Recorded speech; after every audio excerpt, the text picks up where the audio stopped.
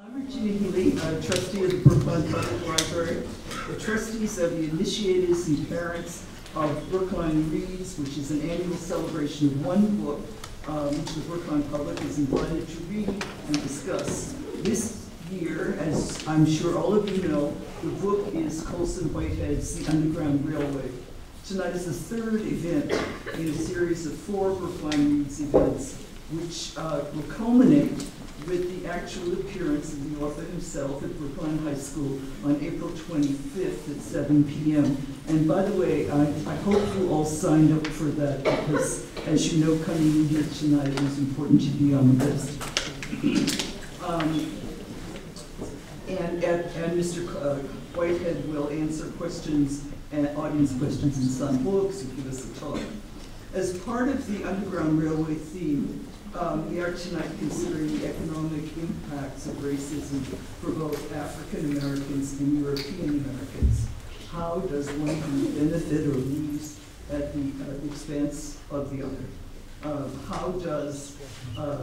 What are the costs? And as an aside, which I just thought of before I came here tonight, I'm from Lowell, and I never thought about where the cotton mills came from. I always thought about the backs of the women in the mills, but actually there were other backs involved in this story too.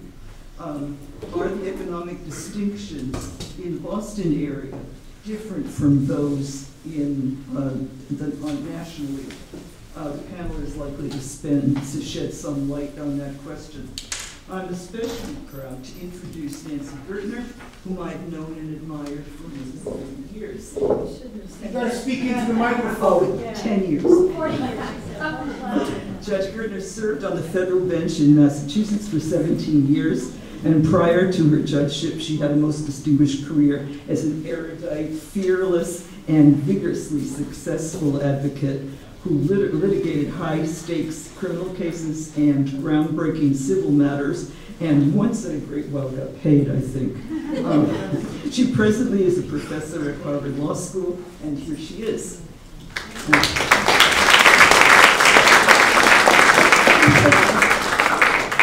The microphone failed just when she described how long we've known one another, which is a good thing. It's wonderful to be here.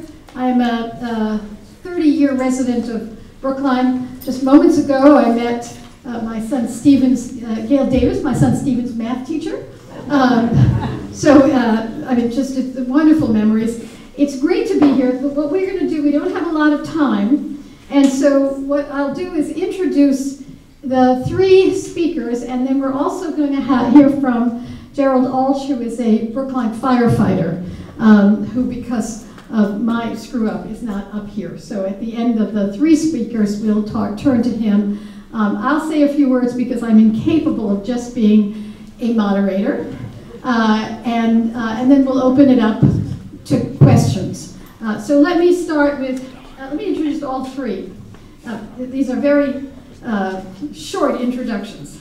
Barry Bluestone is professor of political economy, a founding dean of the School of Public Policy and Urban Affairs, and a founding director of the Dukakis Center for Urban Affairs at Northeastern, where he works closely with the former governor, who's one of the most wonderful human beings in the Western world, and a Brookline resident, and is even more wonderful these days. Just saying. Our next speaker will be Patricia Wen, who is most noteworthy for being on my block, living on my block. Actually, no. She is now the spotlight editor of the Boston Globe, and is, in fact, the author. Oh, that's good. No, Gerald, come on up. Come on up. You sure? Come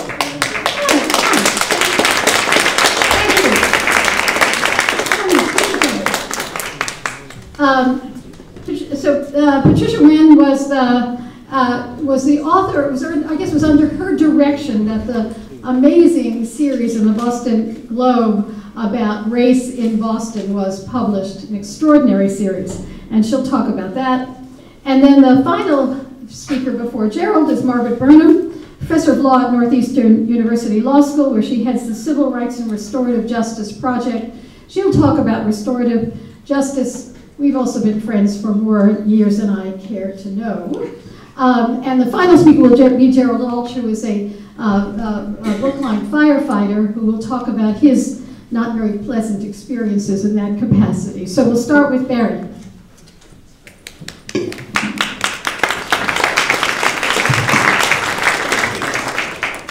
I'm going to be very brief, and I'm going to give you lots of numbers. And the reason I'm doing that is my late wife, Mary Ellen Colton, introduced me once before a large audience, and she said at the end of her talk, I want you to be very careful and be very kind to my husband. He is a trained economist, and he became a trained economist because he had neither the personality nor charm to be an accountant. So I'm just going to give you numbers, because that's what I do for a living.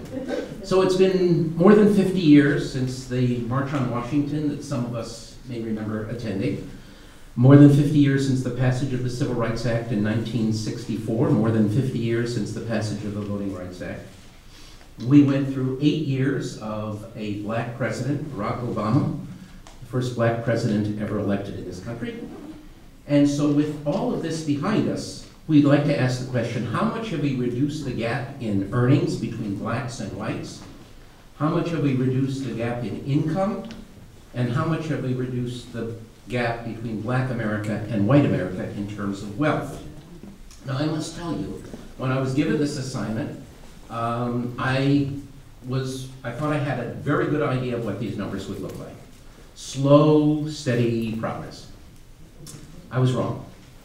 So I took all the numbers I could gather from the US Census and from other more or less reliable sources, and I said, let's first of all look at the male gap in earnings. So we're looking at black versus white. In 1979, the total gap, the black-white total differential, was 22%. That is not controlling for anything. Differences in education, differences in industry, differences in occupation. There was a 22% gap between black income, black earnings and white earnings. By 1996, we'd made a lot of progress. It was no longer 22%. The gap had actually expanded to 28%. And by 2017, last year, the last data we have, 27%. So the gap actually increased in the wake of all of this supposed progress.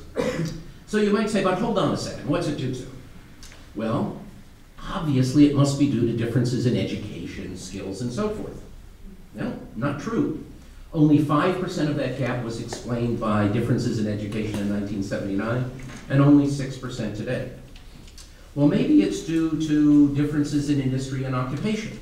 You know, whites are in higher paying industries and occupations. Well, that explains about 9% of it in 1979 and about 9% of it in 2017. So that leaves what economists would call the unexplained difference, which is basically the difference due to race. The difference is due to racism. In 1979, that racial gap was 7%. In 2017, it was 12%. So the gap is actually growing. Female gap, similarly, actually back in 1979, because so many more black women were employed than white women, the gap was actually minus 4%. Now it's plus 6%. So it's not as great, but it's also been growing. So why is the gap growing, despite what we thought was such great progress in dealing with racial inequities in our country? Well, one is we have forgotten about anti-discrimination policies. We really enforced them beginning in the 60s. We were more active in doing that.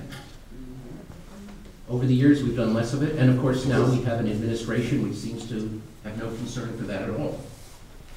A second factor that turns out to be very important has been the decline in unionization. I grew up in Detroit. My father was vice president of the UAW. I am a UAW member myself. I worked on a Ford assembly line, and I'm very proud of the fact that I built the carburetors for the very first Ford Mustang in 1964. Unions have been especially helpful for black workers. And black workers traditionally had a very high rate of unionization. That rate has gone from 36% to 12%. And as a result of the decline, blacks have been harmed by it more so than whites.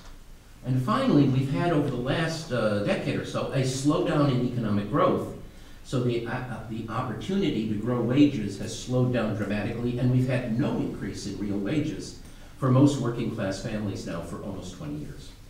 What about wealth? Wealth, of course, is, you save some of your earnings, and over time you build up wealth. You also, most importantly, build up wealth by buying a home. So what has happened to wealth inequality? Well, in 1983, if we looked at white families and we looked at black families, the typical white family, including all of their home wealth, in terms of averages, then we're going to have some very, very rich white people here that are going to pull the white average up, was $324,000. The average wealth, including home assets, was $67,000 for black families. So in 1983, the ratio was 4.8 to 1. That is, white families had 4.8 times as much wealth. And this is families of all ages over 20 years old. So 4.6%, 4.8% in 1983. By 2016, the gap is 6.6 to 1. $919,000 on average for whites, $139,000 for blacks. But if you don't look at the average, you look at the medians. So you're looking at the middle family from the poorest to the highest. The gap in 2013 was actually 12.2 to 1. And the most frightening statistic here is in Boston, where the latest numbers suggest that the median real wealth of white families is about $271,000. The median wealth, including home equity, is $8 for black families. 50% of them have debt. And if we look at home ownership rates, which are very important, back in 1986, the ratio of white home ownership rates to black home ownership rates was 1.49 to 1, 1.5 to 1. By 2016, boy, we've gotten lots of black families into homes. Nope, the ratio is now 1.62 to 1. If you look at average family liquid retirement savings, I'm 73, so this is important to me. Back in 1998, liquid retirement savings of the typical white family was $64,000. For black families, this was $16,000, or a ratio of 4.0 to 1. By 2016, a typical white family has seen its retirement liquid assets rise to $157,000. The typical black family has actually seen their retirement assets decline, and the ratio is now up to 6.3 to 1. We look at student loan debt. In 1998, the black-white ratio was 0.43 to 1. That is, white families had a lot more student debt. By 2016, the ratio is now up to 1.28 to 1. Blacks having an average of $14,225 worth of debt, student debt, versus $11,000 for whites. And then finally, we can ask questions about income mobility. So far, I've been talking about inequality. What I'm really concerned about, and what I'm looking at now, and I'll be working with WBUR on a series about this, is income mobility. What's the possibility of our children doing better than we? Well, overall, approximately 2/3 of all blacks, 63%, exceed their parents' income after adjustment for inflation by the time they're 30. Okay? But if we look at middle-income black families, only 31% of black children of middle-income black families will exceed their parents' income by the time they're 30, as opposed to 68% of white families, of the children of white families. And if you look at those black middle-class children who actually fall into the lowest quintile, so they go from the middle point of the economy to the lowest 20%, 45% of black children by the time they're 30 who come from middle-class black families have moved into essentially poverty in the lowest quintile, as opposed to only 16% of white. 45 black, 16%. And finally, 54% of black children who are born into the poorest families, the poorest 1/5 or quintile, remain in the bottom quintile once they're adults, over half. Only 31% of white children who grow up in poor families end up in poverty. So what is my conclusion? One, despite all of the presumed progress we've made in our social sphere, in the political sphere, in the economic sphere, things have gotten much more grim. The earnings gap between black and white families is growing over time. The wealth gap between black and white families is soaring. Relative to white families, black families are falling behind in terms of retirement with retirement savings. Black families trying to give their kids a leg up have taken in enormous college debt compared with white families, despite all of our universities, including mine at Northeastern, telling us what a great job we're doing providing scholarship aid. Debt is growing. Intergenerational mobility is much lower for black children than white children. We have a lot more to do if we want to defeat the economic impact of racism. Thank you.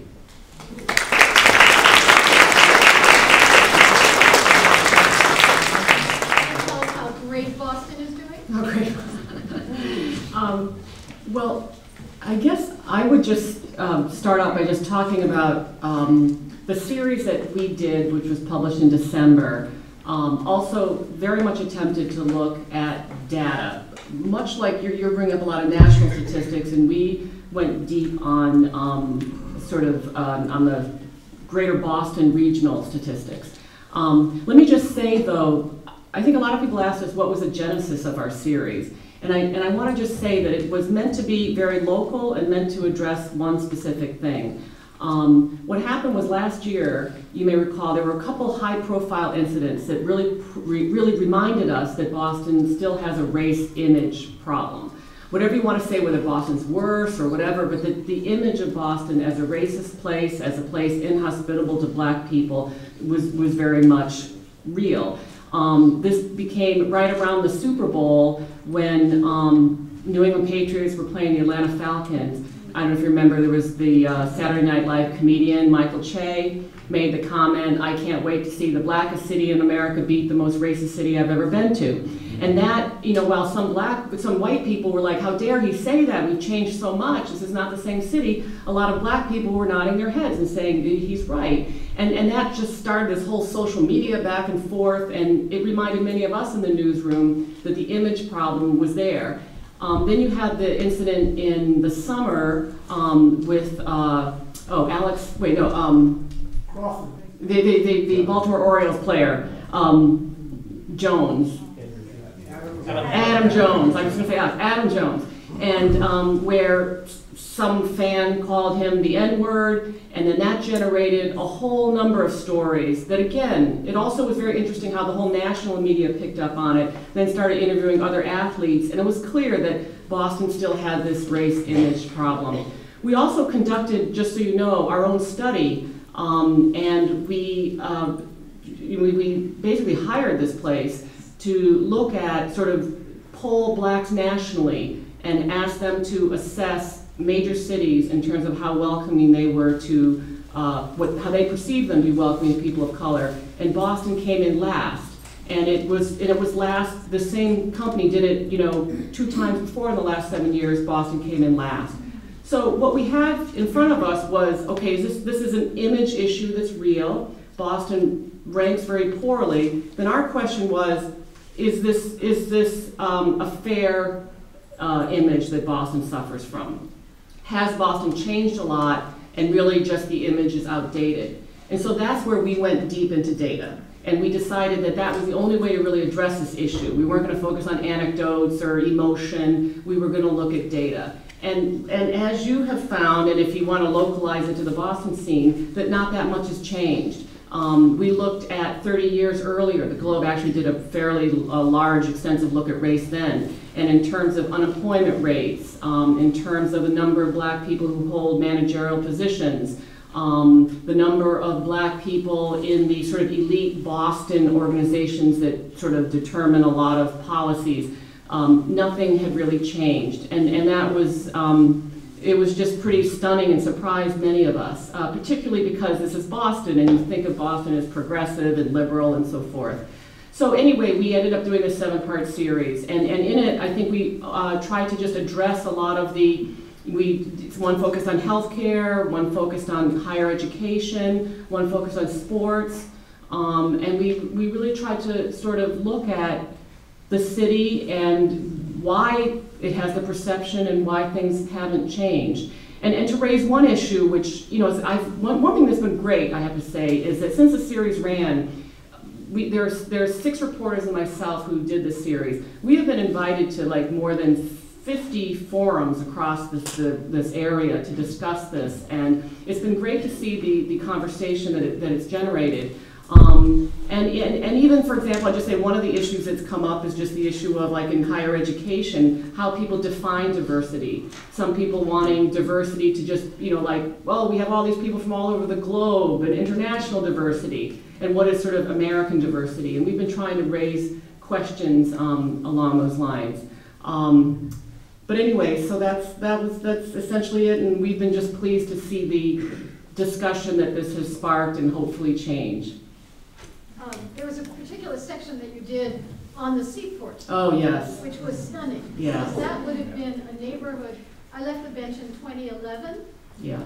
And between 2011 and now, there have been dramatic, it was essentially a wasteland when I left it in 2011, and it's dramatic change. So this is a new change, which you reported. Describe a little bit of Right. that. Well, you know, it's funny. The seaport wasn't even originally, one of the 7 parts. We hadn't even thought we were going to do it. But when we really looked at the metrics, you know, the number of, you know, black families that even had, you know, had a mortgage from that area. When we looked at the businesses, we realized that there was this billions and billions of dollars of public money had gone into helping make the seaport, you know, land that could be developed, and it had turned into basically an all-white enclave. And so it's sort of like we had a chance to build a neighborhood from scratch, and what did we do?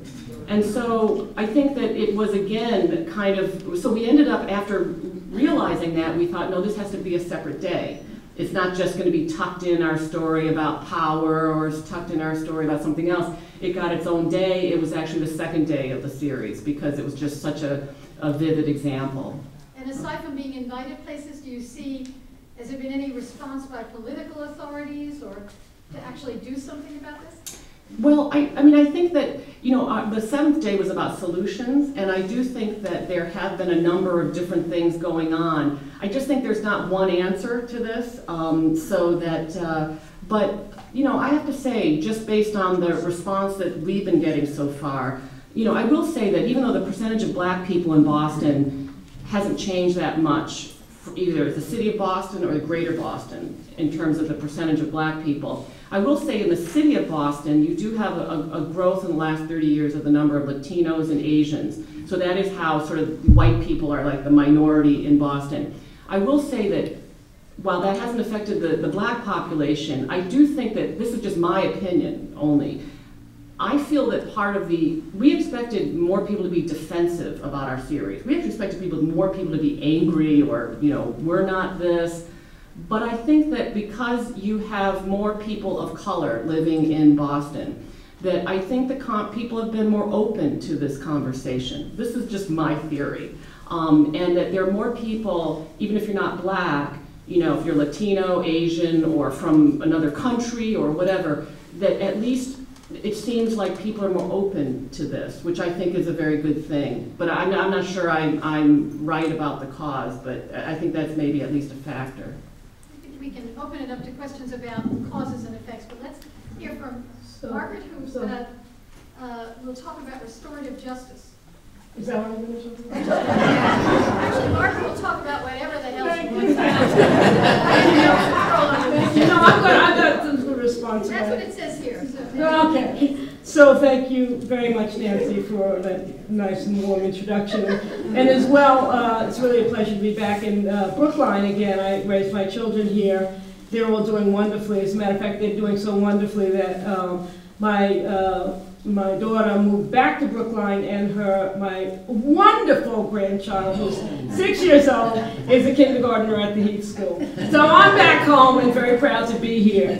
So I just wanted to say, relative to Barry's, I'm not an economist. I can't give you any numbers. I'm a lawyer. But I just wanted to say, relative to Barry's really very dire picture of where we are, I had a couple of comments. Number one, on the question of what, if we can point to causes, Barry suggested that certainly the decline in anti-discrimination policies, the decline in unionization, and slower economic growth are 2 or 3 causes. I would also add to that mass incarceration, which obviously has an enormous effect on the economic status of people of color.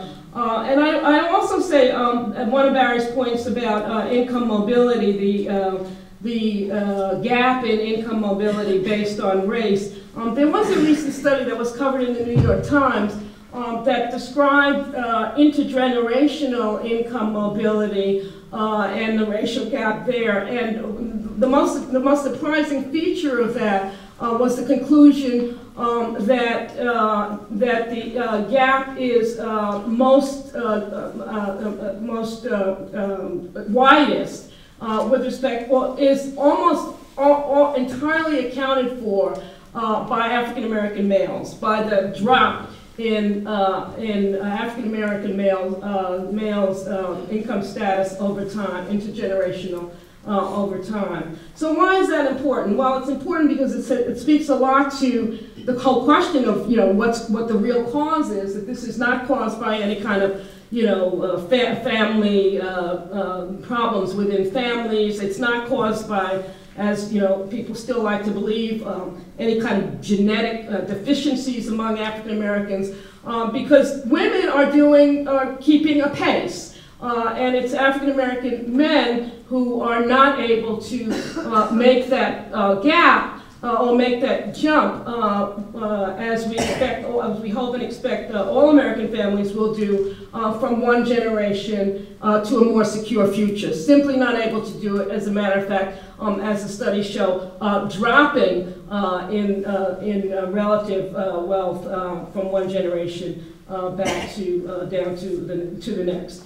So that number, 271 to 8, is also critical, I think, because what it suggests is obviously the deeply structural nature of the problem. So now I just want to hook this up. So the work I do, I really actually work with the 20th century race issues in the middle of the 20th century, and my work engages the question, why haven't we fully explored the consequences of Jim Crow during the 20th century? Why in the 20th century, or now we're in the 21st century, haven't we fully explored the consequences of Jim Crow?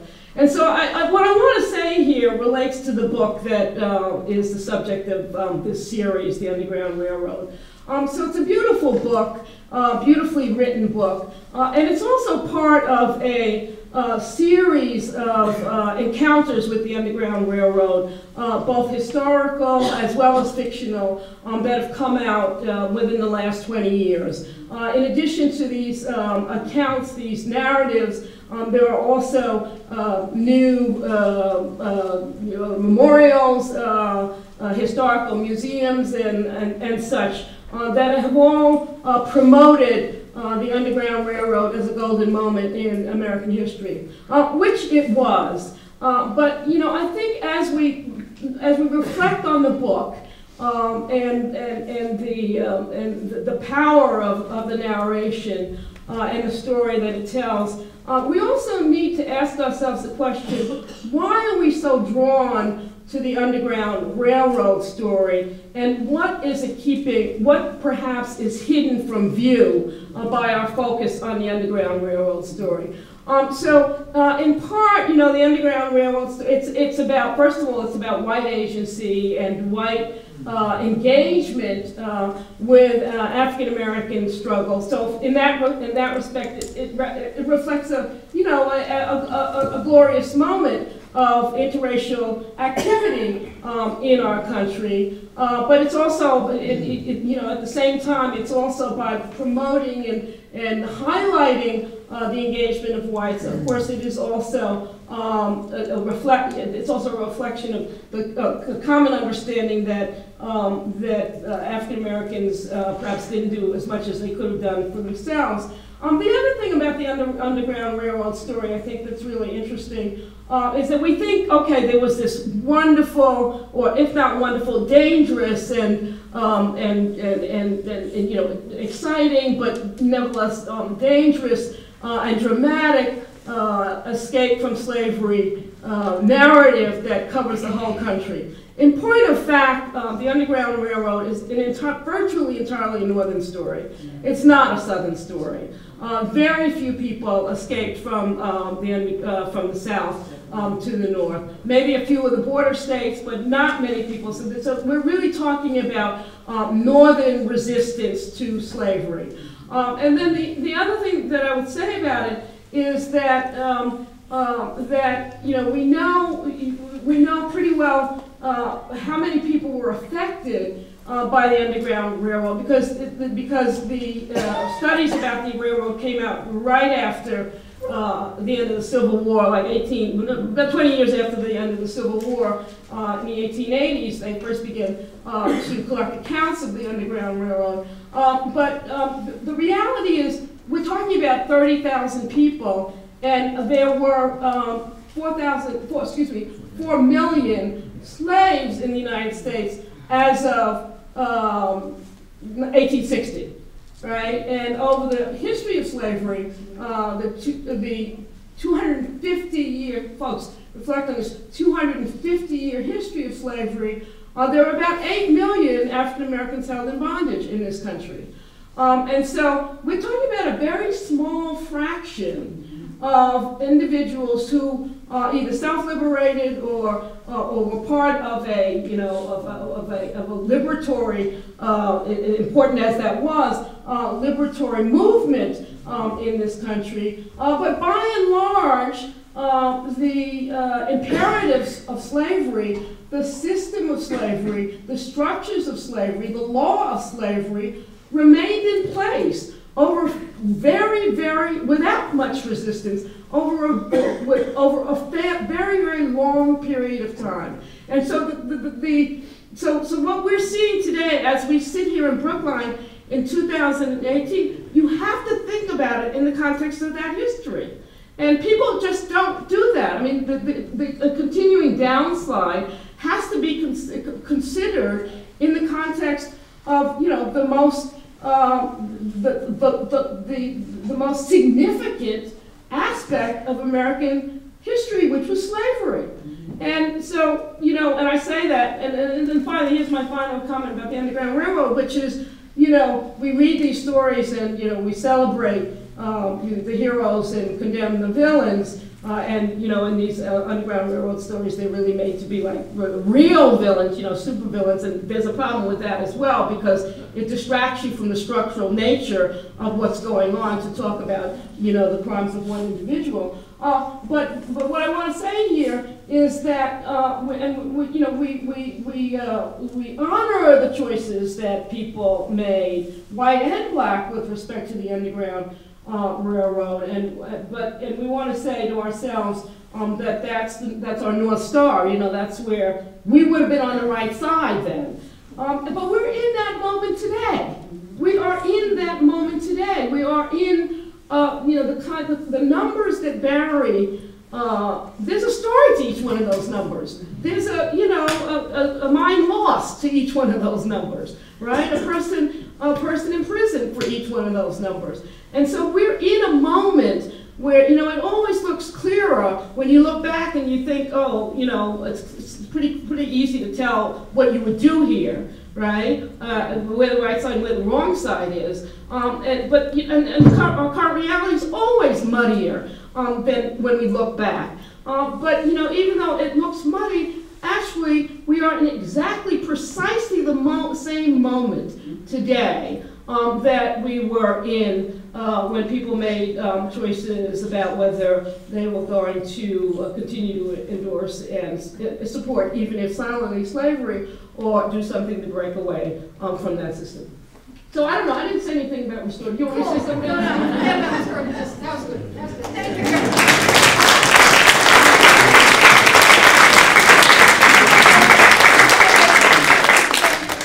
Our final speaker is Gerald Walsh, who is a Brookline firefighter who has some troubling stories to tell.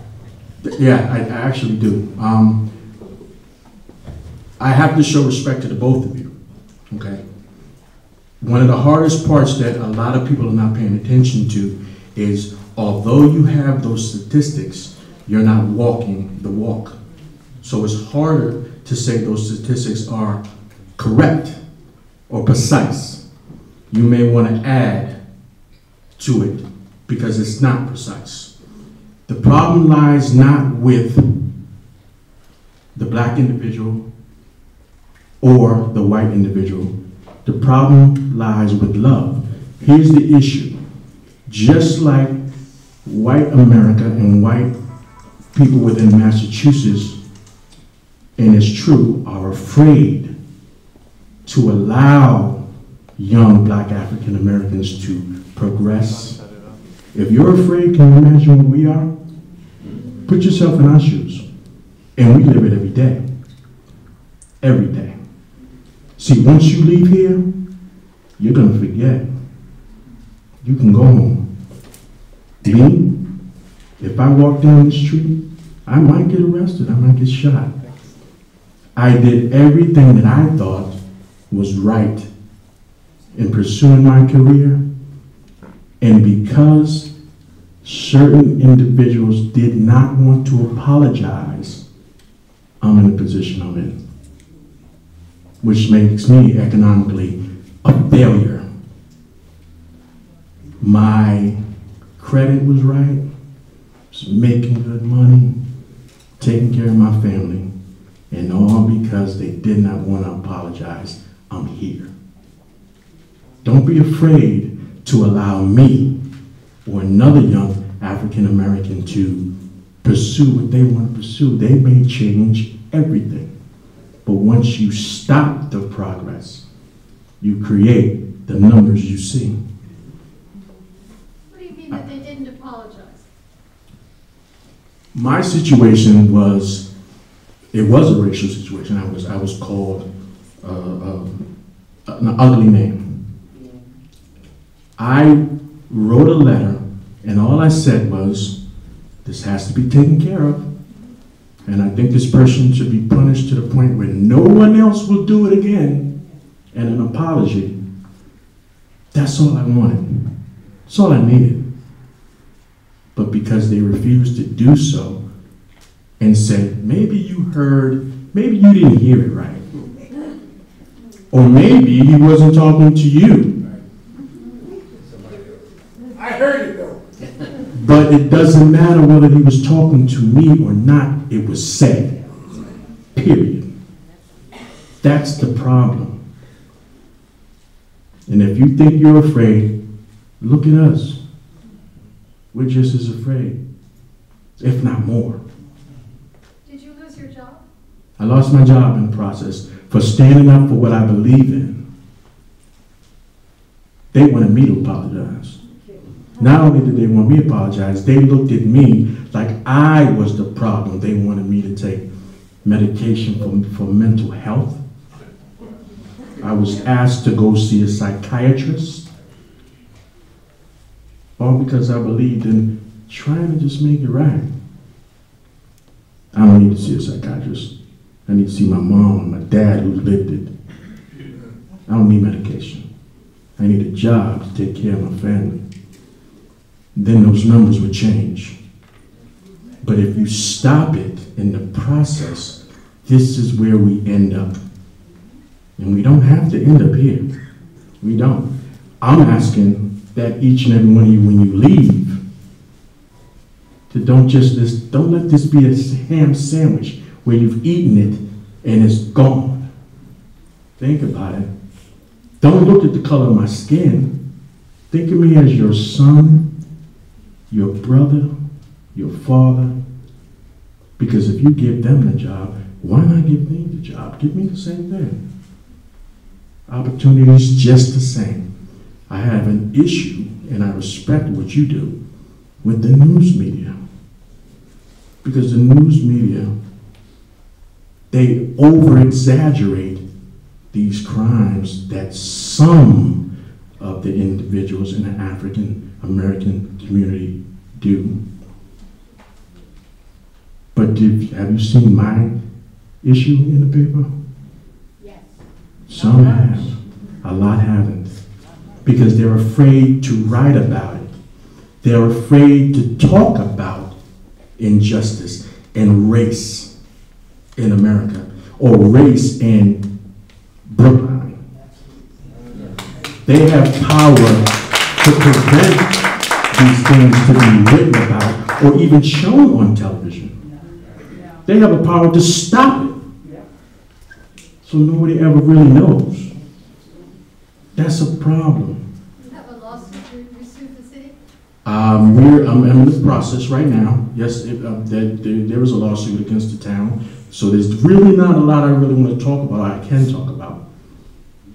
But if you go back to what I wrote in the beginning, I did not want to bring a lawsuit to the town. I tried to stop it before it got here. And the powers that be, some of us know what that power is, brought it here and thought I was going to just fold. I can't, and I won't. There's no reason to. And it's not going to just be me that's going to make a change. It's going to be everyone in the audience. It's going to be you. It's definitely going to be you. And I need it to be you. Do you understand where I'm coming from? I'm off the hook. Okay? Yeah, you're tired, so you're definitely off the hook. Thank you. But this is what's needed from all of us.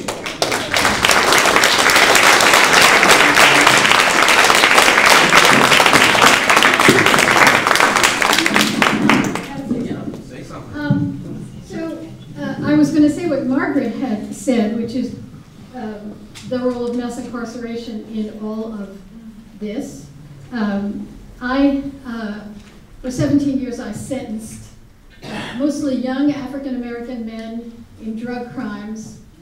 80% of the sentences I was obliged to mete out were unfair, unjust, and disproportionate. And I'm going back and looking at that and writing about it to try to describe what happened. One case in particular resonates with what you're talking about. It's a young man who was charged with felon in possession of a firearm. Serious charge, but not dramatically serious. His guidelines, we were then dealing with federal sentencing guidelines, his guidelines were very high because of 3 traffic offenses. And the way the guidelines work is that every time you went to jail on something, the scoring got higher, it looked more and more serious. 30 days was one thing, 60 days. And it was easy enough as a judge to look at the score and say, well, this is the range and sentence him. But I was never someone to take what was on a page without scrutiny. And I read the papers underlying this. How could it be 3 traffic stops? And the 3 traffic stops were driving after your license was suspended, unaccompanied by a traffic violation. So it wasn't going through a red light. Driving after your license was suspended. How could anyone know that your license was suspended if that's the only charge? And the towns were Wellesley, Brookline, and Dover.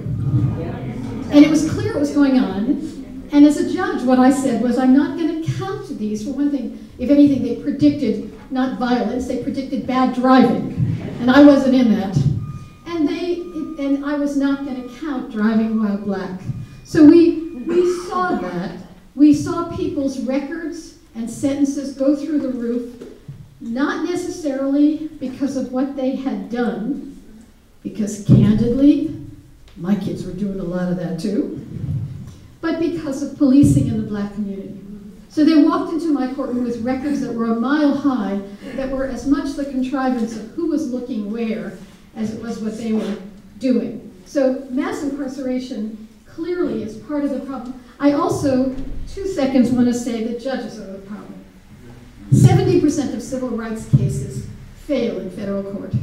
70%. And a friend of mine did a study in Atlanta. She couldn't figure out why she kept on losing civil rights cases. And so she went ahead and did a study of all the judges in her jurisdiction, Northern District of Georgia. There was one judge that had 100% dismissal of racial harassment cases. 100%.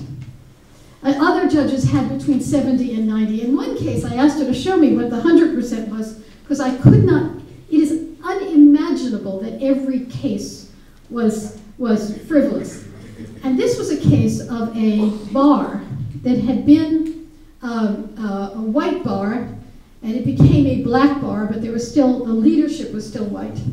And the leader, the guy who was the manager, was not just using the N-word, that's bad enough, but he was trashing Obama. He was talking about people of color as, monkeys. I mean, it was an ongoing onslaught. The judge dismissed the case, saying that this was the ordinary, vicissitudes of the workplace. And the notion that that could happen today, I tried to understand how could that happen today. And it was a certain sense in the courts of my colleagues that we were post-racial, that these things didn't matter anymore, that in fact racism was about the aberrant actor. The rest of this was we could roll off our backs. And so the tool to address some of the issues that you're talking about, and Margaret must know about this as well, is an empty tool. So it's support you. Not to extend it any further, but when you have a situation, when you have a situation where you do your job and you say to young African Americans, allow the justice system to do their job, and things like that happen, Right. What do you expect us to do? I'm following the letter of the law, and I'm not going to change that. Now let's see if the law works for me like they keep telling me. Barry wanted to say something, and then we'll open it up to Q&A. You should I want 12 seconds. The reason why I was so sad about the numbers I gave you is that if you think about it, the image of Black America in the media, in advertising, in terms of our heroes, Mookie Betts, Oprah, a black president, a black governor of the state, is the image is that things have gotten so much better. I actually get Vanity Fair magazine, my late wife got it, and half the advertisements have black people in it, even interracial couples in it. And so when you look at the actual numbers, they just don't correlate with the image. And this question of image versus reality, it's the same thing with the Underground Railroad. Hooray for all the churches that were behind it. But the fact, as Margaret said, is the Underground Railroad didn't carry very many passengers. But we have an image that white America really did incredible things to try and free slaves. Some did. But the fact is the image of our movement toward racial equality is belied by the statistics. Why don't we open it up to questions? I'll go around the room. We'll start here. Yeah. You need to speak loud. Yeah, I will try. First of all, I want to say that what this gentleman present now, I think we know about this. We feel this, and it cannot be ignored. As well, it's like continue the same. In the black people is really stay in the same, move more, and they don't move up or down, or they just going this way. But why it's going on, it didn't change this. I was just observing and thinking about this, not only today, but for many, many years in many wrong episodes. In my understanding, first of all, I would like to ask everyone opinion. Seems like it's between white and black, but this is what we hear always, white and black, black and white. It seems that among white people is everything fine. No one is abused. In white people, they have everything. Only black don't have. But it's not like this. Abuse is going on among white people, by white people. And they don't take a lot of time because some other people want to say, I just will wrap up this. Then it wouldn't be among people, among white people, just peace, understanding, and good treatment as not white and black, as humanity. We're all proud of the humanity. Right. But we, some people, some of us, acting worse than anyone. Therefore, we degrade even if our whiteness, if we become more than black. Thank you. And I want to say, no, in until it wouldn't be set up, at least is around the white people, then this will be open the gate for the black people, because this is the attitude, this is the mentality, and this is just selfishness in power, and this is what is the problem. Thank you very much. Thank you. Anyone have a question? A question would be good. Yes. Patricia, when you presented this idea for this massive series to the paper, what was the reaction, and how did it change over the time that you worked on it? And when you think about the other panelists and the readers reading these pieces, what did you think and what really happened? Well, just so you know, the idea for it actually, so I was named the Spotlight Editor around May of last year. And just within, I want to say a few days or a week, the editor-in-chief of the Globe, Brian McGrory, came over to my desk.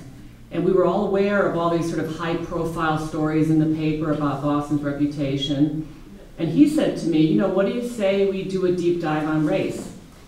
Let's look. And he reminded me of the series we'd done 30 years ago. And I have to tell you, as a first project, as a Spotlight editor, it seemed a little daunting. Like, oh my gosh, race? Yeah. But I remember too then, there's a columnist for the Globe, Renee Graham. She had just written a column about her sense of race in Boston. And so I remembered as I was contemplating this, I mean, we hadn't like completely green lighted the idea of doing this. I said to Renee, will you have lunch with me? I need to talk to you. I want to say, well, how would you do it? How would you prove this? I mean, it's hard. You know, race is a very, you know, how do you define racism? How do you measure racism? Anyway, so I remember meeting with her, and then I started talking to a couple reporters about just preliminarily getting some statistics and looking at the series we did 30 years ago and trying to measure, you know, apples to apples, what had changed, what hadn't changed. And then we assembled a team. It had to be a racially diverse team. So we brought some reporters from the Metro section. There were 6 of us. There were 2 black reporters, well, 1 Asian reporter, then myself, and then 3 white reporters. And it was a really interesting process, you know. We all had to talk and debate, and we might have different reactions to photos that were used, headline proposals, and so forth. But eventually it all, you know, over a 6-month period came together. And how did your perception of the world change after that whole series? And you're dealing with, you know, even your reporters. I think, for me, I think very vividly was displayed to me the issue of power in Boston and how power is very white in this area. And one of the most vivid things, actually, this may sound really shallow, but I think it actually is deeper than that. But there was a time, Akilah Johnson was one of the reporters who wrote Day One, and she started looking at the tourism videos, the videos that are put out on the website. So like if you were thinking of, you know, you're from Minnesota and you want to visit Boston and you go to the tourist website, this was the video. And the Boston video that was put up there was all like basically full of white people, you know, going to Faneuil Hall and checking into a hotel. And I mean, the few people of color were, I mean, like serving food or something like that. And we were looking at this and thinking, wow. And then we started looking at the promotional tourist videos put out by other tourist convention bureaus of Chicago, of New York, of San Francisco, and Philadelphia. And they were so much more diverse and colorful. And then we thought to ourselves, and what I thought was, okay, forget even what this means about the image of Boston. I kept thinking, who was in the room when they hit the approve button for that video? You know, who was in the room? And I kept thinking, I mean, how could they have? Because to all of us, it was like, oh my gosh, you mean you think this is a mirror to Boston? I mean, it doesn't look like the Boston that many people know. I mean, it's maybe a little sliver of like downtown Boston, but anyway, so I guess my point is, and that's why we had a whole day devoted to power and economic and political power, and why it is that this is a region that it's just so white in the legislature, in the upper ranks of business, and how that affects these things. Yes. Since we're in Brookline and we have some panelists who either have lived in Brookline or live in Brookline, do you think there's a reputational risk for Brookline given what has happened with the treatment of public safety officers who have been on the front line? Do you think there's a reputational risk involved for Brookline? What do you mean by the treatment of? The bad treatment of? Yes. Bad is being kind. I mean, the short answer is yes. The short answer is yes, especially for a community that believes it is progressive. Whenever we drive through the town and whenever a car is stopped on the side of the road, my husband and I stop to see whether it matches the patterns that we have seen. We haven't yet intervened because I need Margaret on call. But we do have to talk about what to do. There are houses for sale on my block, and we want to think about ways of encouraging families of color to move into our block. How do we do that? What's the incentives? What should we do about it? I mean, it's more than just being nice too, although that's important. It is talking about structural inequality as well. Anybody else want to? I would just add very, very quickly, this is again this question of image versus reality. I don't live in Brookline, I live in the Socialist Republic of Cambridge. But we have the same issue on our block. And the fact is that I think I've always thought of Brookline, as a very progressive community. John F. Kennedy came here,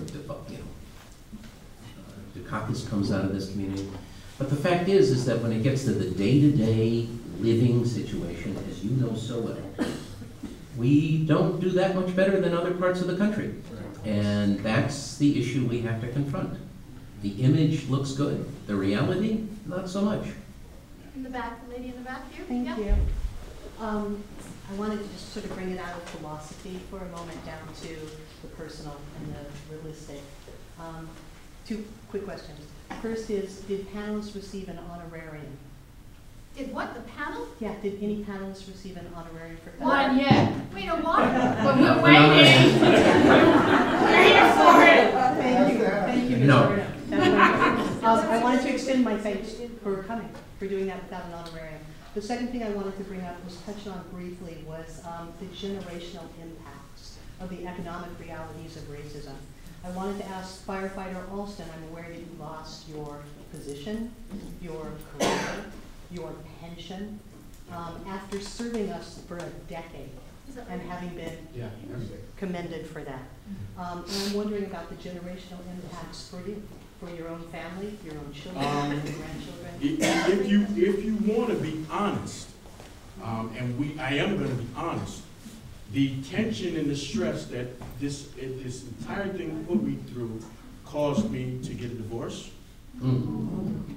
The tension and the stress caused on my children, I had to figure out a way to prevent my second youngest from committing suicide on several occasions. but I didn't change because I needed to show them something different. There may be other families who can't do that.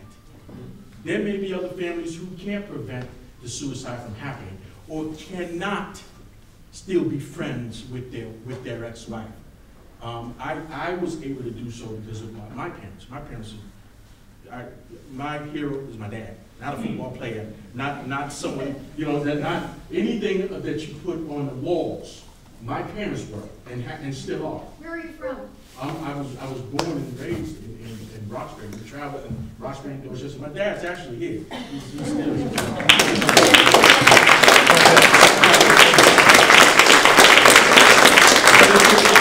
If it wasn't for that upbringing, then yeah, my daughter would have been a statistic.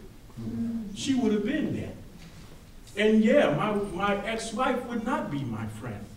I'd be in trouble and be brought into jail for domestic violence for just having a loud discussion. It affects families, it affects individuals in ways that some people in this audience will never understand and never want to experience.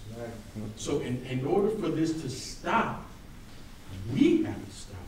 We have to look beyond the stereotypical way of thinking. You know, we have to look beyond what these pictures are when they say, come to Boston.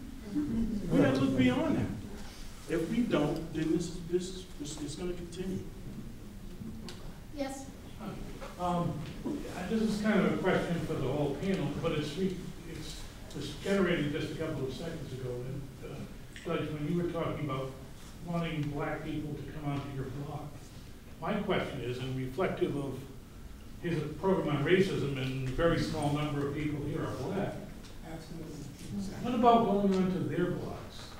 What about mixing and treating them just as you would your white neighbors by moving into their neighborhoods? What do you think, panel? Look at it from the economic perspective, from the historical perspective, from the interpersonal treatment perspective. But isn't it all part of the larger problem of seeing each other as different tribes and competing economically, and just when you alienate somebody, when you see them as a different tribe, it's not human in a way. So I would just ask any of the panelists who wanted to comment on that to discuss how that might have an interplay and how we might make a change through that kind of geographical behavior. You have, and I'm sorry for jumping in, but has anybody been around years ago and saw how Jamaica Plain used to look? Oh, yeah. Okay. And you saw how Jamaica Plain was they looked at Jamaica Plain as it was bad. It's bad. But now people started buying 3-family houses, putting these gardens together, painting these houses. And what you said makes sense. Don't be afraid of what, and there's no disrespect to you, don't be afraid of what the news media says about these areas. Some of these houses are beautiful. Yeah, well, I mean, that's a fair point. Let's get another question. You call me back here, I've had my hand up for the whole time. Okay, you've nodded at me, okay, I'm looking at you. You hear me? Yeah. I will call on you. Well then do, then call me then. I'll call on you, except that I wanted it to mix up so we're not only talking about Gerald's case. You heard me, you saw my hand. Go ahead. I will talk, let's call one other person and then we'll come to you. Yeah. I would love to hear from Margaret Berman about restoring justice. Did you sing it, Mark? So, I think I've said, you know, this is an interesting gathering, and obviously these are the kinds of hard talks we have to have, and they are going to be about specific cases and specific actions, just as much as they are going to be about, you know, the long historical perspective.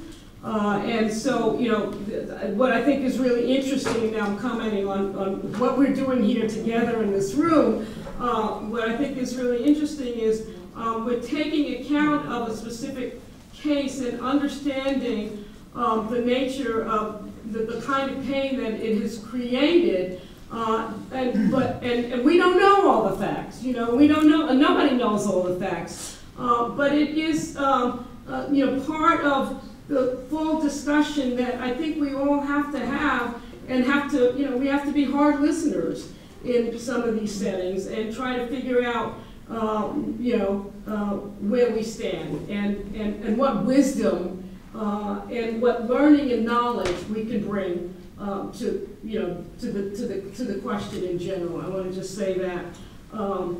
So, you know, my project actually, on your question, my project is one that, as I say, looks at the 20th century for the reason that Americans don't really know that history. There's a period of history, my period is 1930 to 1970, that has just gotten lost in the shuffle. And my argument essentially here is that until we really fully understand the old Jim Crow, we'll never really figure out what's going on in the new Jim Crow. And so I take my students, I'm a law teacher, I take my students back into these earlier periods to look at what was going on in our legal communities and the experiences of African American communities, how African American communities were experiencing their lives back then, and try to figure out what went wrong, so that, and what are the remedies today, so that we can begin to take corrective action. Oh, no, you have to talk to them. You better call on. Okay. You were going to skip me. Sure. Listen, with all due respect, you're in Brookline. This is the Brookline Public Library. I don't know how many people here are from Brookline. I don't really want to hear anything about it. I don't want to, but I want to hear about Brookline. Not what's happening in Boston. I have asked, I can't tell you how many times, for the Globe to put a spotlight on Brookline and let the rest of the world see the kind of sickness that's going on in this town. Gerald is just one example. And if you take what's been happening at that high school in terms of the students, in terms of the leadership, and how they have hired headmasters, and that 40% of the teaching aides are Black and Latino, and 70 and 80% are classroom teachers, and how Black teachers who apply for jobs, they don't get them, or Latino teachers. And I want that to come out in the Globe, with their spotlight team. That's what's going to really make a change. And the White Citizens Council of this community will understand that the world is watching them. You've got the police department, you've got hiring and firing that's going on. Just the whole way they hired the superintendent is beyond, the new superintendent is beyond anybody's imagination. They found the worst Black man that they could find in the country to bring him here and made him a finalist, and everybody knew that he wasn't going to get hired. It's smoke and mirrors. That kind of stuff should be on the front page of the Boston Globe. And I've said that to the Boston Globe, and you know that, Ms. Wynn. Yeah, but John Henry lives here. So. I don't care. That's right. That's right. The other thing is that Brookline is under denial. I remember in the 70s, we would get up and speak, no matter who was around. When I demonstrated with Kerry, we got up and talked in Washington, D.C. against the wall. I've been having my hand up for the whole time. Yeah. Well, I didn't raise my hand, but I just wanted to follow up what... Let's stop here. I wanted to follow up what Mr. Arthur said, because I have also experienced discrimination here in Brookline. You haven't. True. The other thing is that these liberals here in Brookline are all under denial, and I'm not saying here in general, but the ones that live here, they don't want to hear that there's racism here in Brookline because it's not something that they want their families to know. Yeah. The other thing is, all you have to do is look at the data that Mr. Brooke Ames has about stops, about the proportions, about what is it. The data speaks for itself. And that's not being, I haven't heard anybody say anything about that, white or black. So in reality, there's a lot of information here in Brookline that is really not shown, read. I haven't seen it in the Times, definitely not in the Globe. It won't be in the And you know, nice to see you again, Mr. Barry Bluestone. I worked with you at UMass Boston, at the McCormick Institute. In any event, thank you. No, I'm okay with, I'm glad you're open. I'm glad to hear what you have to say. I really am. I feel that, look, I'm one person at the Globe, and I am now the editor of the Spotlight team as of last May. Well, the first projects we did deal with race, and it required an enormous commitment of resources. When you talk about the Brookline issue, all I can say is that even I get emails, phone calls, notes from people throughout this area, not just Brookline, that complain about acts of racism in their community. That doesn't mean that, you know, when we go deep on something, there's a lot of communities around here. There's obviously acts of racism in every community.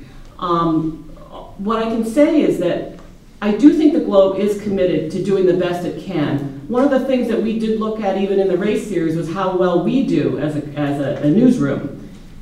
We wrote about that already. But what I will say is that, you know, we have, as of the beginning of this year, a race and social justice reporter, Megan Irons. It is her job. We have a Facebook page we started called Discussing Racism. I think some of the issues around Brookline have been posted there. Megan Irons, I know, is very open to hearing news, information from different people. No, unfortunately, we can't, I'm not saying we are not going to cover more deeply about Brookline. I love hearing your candor. I love hearing your openness. And I take these things with me when I go to meetings and so forth. But I also just need you to know that, you know, we cover so much of this area. I do think we are really committed. Yes. One of the things that I've been worrying about, and I tend to worry a lot, I heard somebody speak at MIT, a graduate student in artificial intelligence. And Anybody hear her? You need to talk louder. Yeah, can you stand up? She's studying artificial intelligence, and she's black, and I've been reading about it, because it was so shocking to me that an emerging technology is continuing this legacy of slavery, in that these robots are not recognizing black faces. And she actually had to wear a white mask to be recognized. So the coding that's going in is bringing in the bias of like the white supremacist class that a lot of us in this room have the same skin color. So it's like, to me, it's just unbelievable that this is happening. And it's happening all over the world, where whoever is coding, which is usually, you know, computer scientists who tend to be white, you know, men, are doing that. And I know this country is getting deregulated, but I just don't know what to say. I mean, my heart is breaking in advance for the next generation of black people coming up. Eric, you can't do this? No, it's the first I've heard of that. That's extraordinary. There's a TED Talk about it, a video. So that's extraordinary. That is encoding, literally, Yeah. encoding racism. Right. That's extraordinary. You had your hand up. You don't have to stand up. You can stand your chair. No, I have to stand. I make a stand, my dear. The first thing I'd like to say, very quickly, is that there's been so many posters around Brookline that say, we accept everybody in Brookline, welcome, welcome, welcome. My first thought is, Rolls-Royce does not advertise. You know when you pick up the product. If you come into this town, you should know what you get. You shouldn't worry about, we accept everybody. When you go out and say, we accept everybody, that's a red flag. That's the first thing I want to say.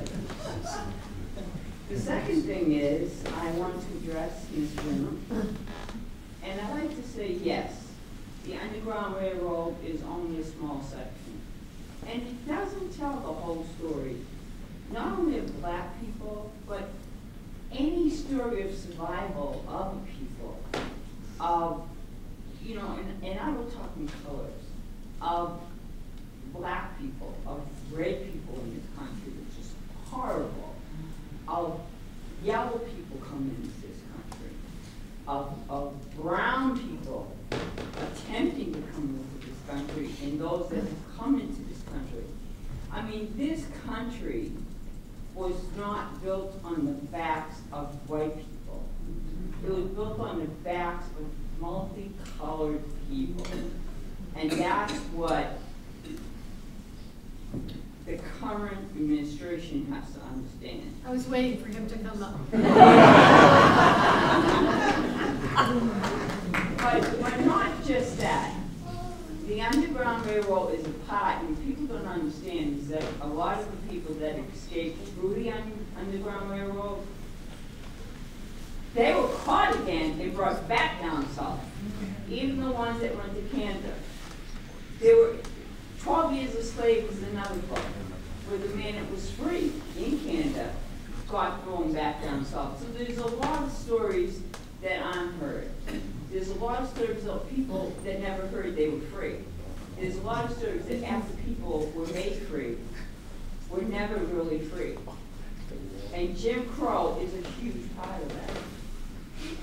And people that don't understand what Jim Crow is, it's like after the Holocaust and after the war was over, the Jews still weren't free. Jews were still put in the factories. Jews were still treated by second-class citizens. So you see, there's so much history that goes on in this country that has gone on in other countries that people don't get. And that people say never forget. Well, they don't forget within their own clan. So when they look at other people, they forget. And they start pointing at others. But there's so much that is happening with the Russians, with the Jews, with Latinos, that we have to come together and remind each other of what's going on, especially in the city. And it's not about underground. There's a very famous saying that goes something like this: it's every citizen's obligation to remember what their neighbor cannot forget. Exactly. Thank you. One more question? One more question? Go all the way in the back. Somebody's pointing at. Yes. Glasses. Okay. All right. First of all, I want to thank you, Ms. Wen, for responding to an email. I know that you got several, and I was impressed that you answered my email. I wrote about, I'm a teacher, and I spent much of my career in a well-to-do suburb, and I now work with urban children 20 minutes down the road with a very wonderful program that was started by a black computer engineer and a Cape Verdean computer engineer. And they serve many of the communities of color in Boston and support after-school programs and tech learning. So that's my first thing. I'd like to take a page from your Spotlight series and turn over to Professor Bluestone and what solutions, particularly with the anti-discrimination and the union statistics, are very disturbing to me. What would you suggest? You want to end on a cure, Mary? Yeah. I think the first thing, and that's why this forum is so important, you have to understand the numbers, you have to understand what's really happening behind the image. And that's why I want to salute Brookline in doing this.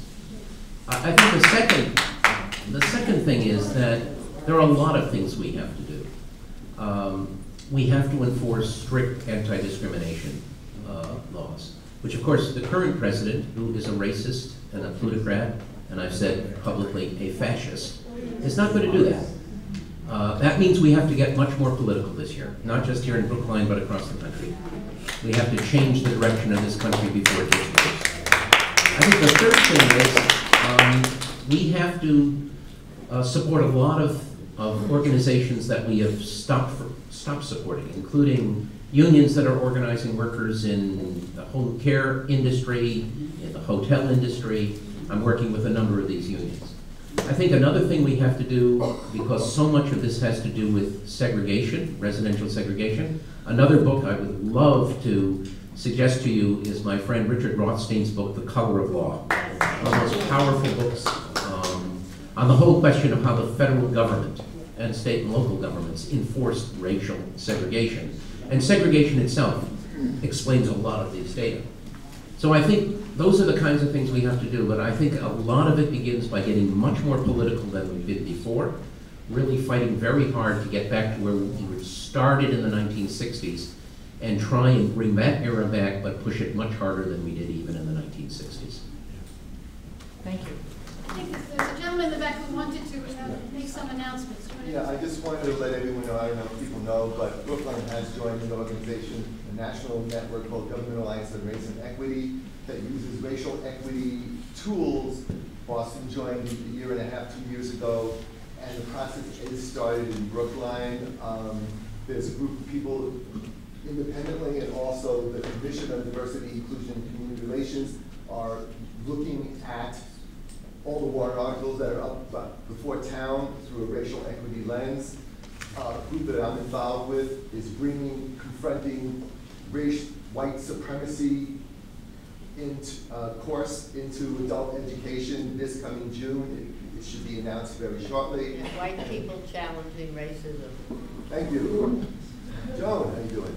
And if anyone's interested in being part of our group, they can speak to me afterwards. Okay, I think we're going to be kicked out. Reggie? Okay.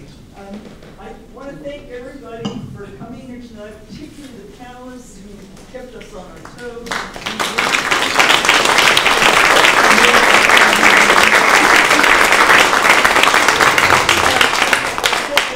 That we need to cure this. We need to fix it or start to fix it. And there are structures that exist to work on these issues. You just heard one. Brookline has little organizations, some big Steps to Success, PACs, they'll get involved and try to fix it, because it would be for naught if you didn't. Thank you so much for coming.